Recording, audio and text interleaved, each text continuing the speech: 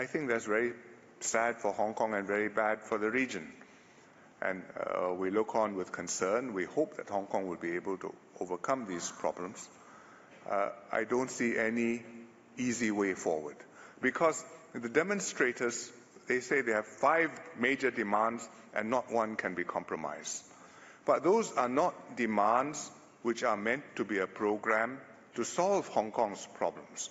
Those are demands which are intended to humiliate and bring down the government. And so they are in a very troubled situation now.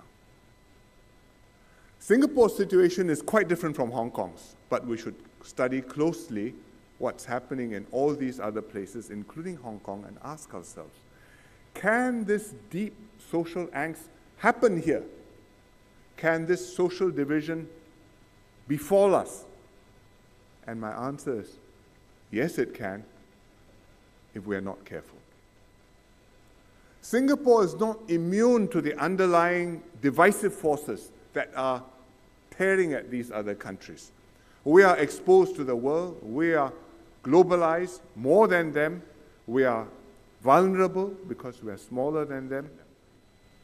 If it happens to us, like is what's happening elsewhere, we will suffer the same consequences as the other countries, only worse, because we are that much more vulnerable.